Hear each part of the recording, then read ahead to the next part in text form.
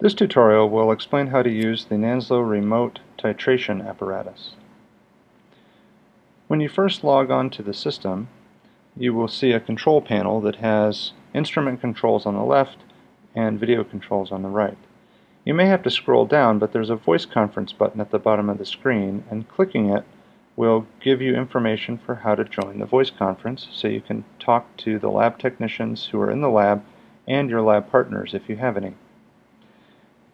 You merely enter this link into a browser, and when the web page opens, you will be able to either use your telephone or your microphone and speakers on your computer to join the voice conference. Once you're in the voice conference, you will need to take control of the interface. Only one student can have control at a time. Right-clicking here and requesting control of the VI will either get you control or will put you in a queue. Once you have control, you can control all of the buttons on the interface. At the top of the screen on the left, you see the sample choices. These 5 buttons correspond to the 5 samples that you see in the video panel. And clicking on them will move the probe assembly to one or more of the samples. You can zoom in with the preset buttons.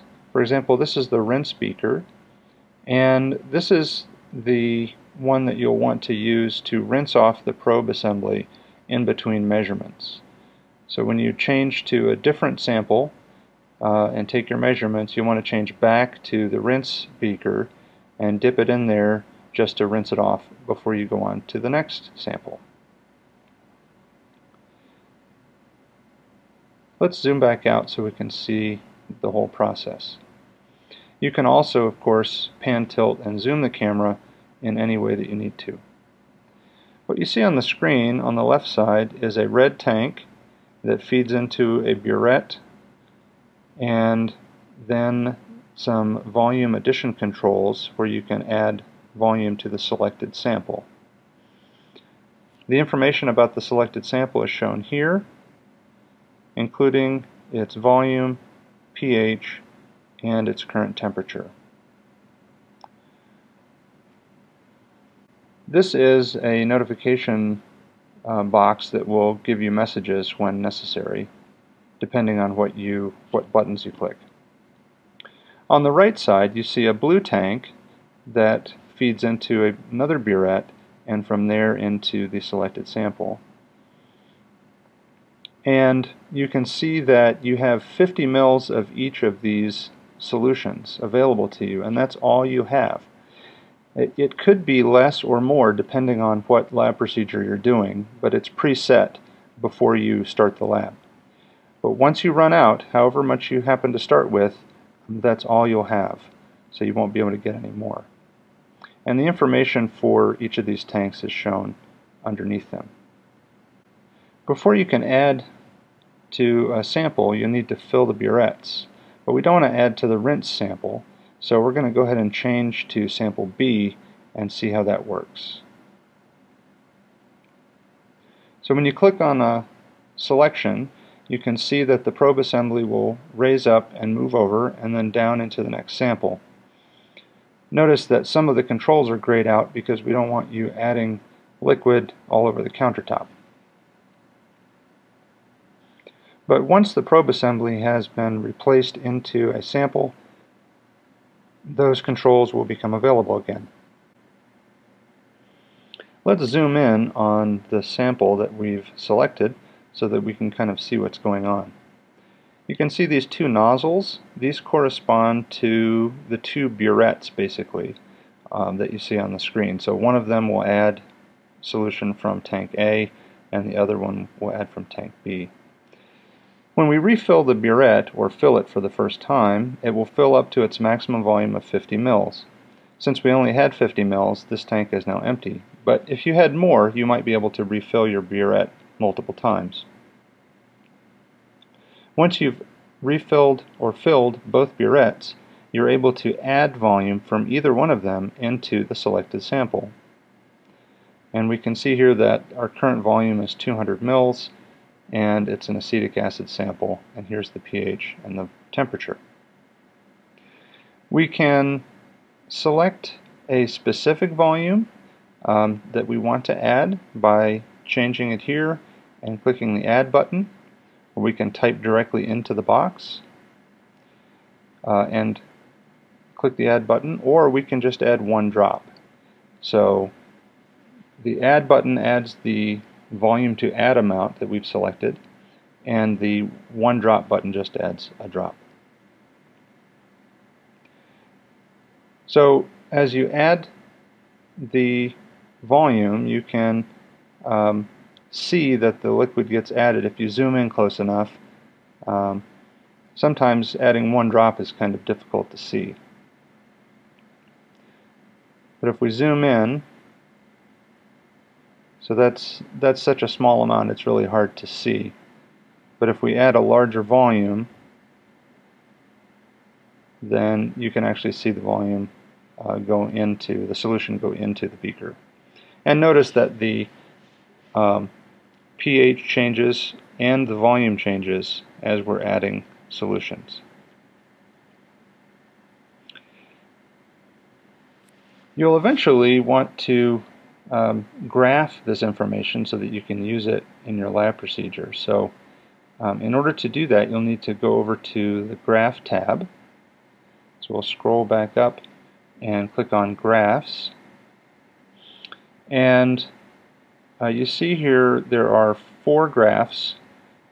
pH 1 and Temp 1 correspond to Tank 1, and pH graph 2 and Temp graph 2 correspond to tank number 2.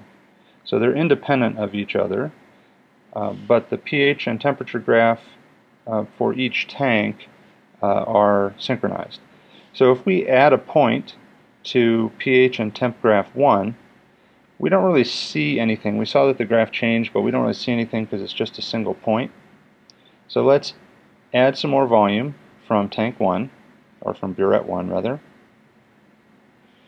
And we'll want to wait until the pH and temperature stabilize, and we can see those here on the screen as well. And once those values have stopped changing, we can add that data point. And now we see a graph of 2 data points illustrating what we've done so far. And notice that temp graph 1 updated at the same time as pH graph 1 because they're tied together. They come from the same data set. If we add another amount of solution and then wait for it to stabilize and then add the data point, now we have 3 data points on our graph, on both graphs, pH and temperature graph. But notice that pH graph 2 and temp graph 2 did not change because we haven't added any data points to them. So we can add a data point. Again, we don't see anything, so let's go add a few more data points. So we'll add 1 drop from burette 2 and add that data point, and now we have a 2-point graph once again for both the temperature and the pH.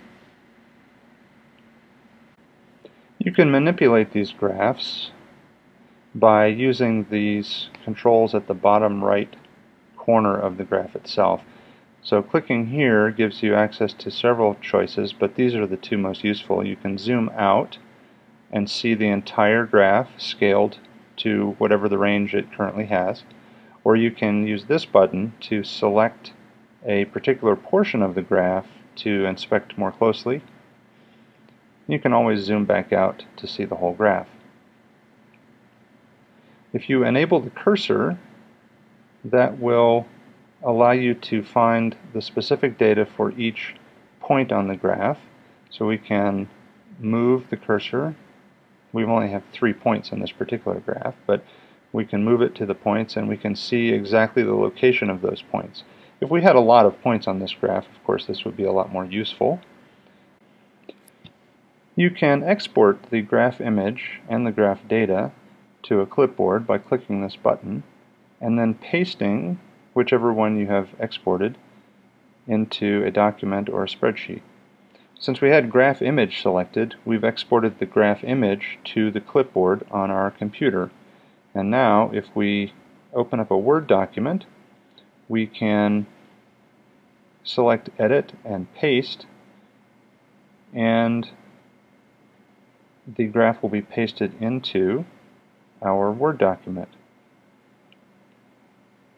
And then we can use that in a lab report or something. If we go back and instead select Graph Data and click Export to Clipboard, now we can select a spreadsheet and again edit and paste, and now we see the data from the spreadsheet or from the graph is pasted into the spreadsheet.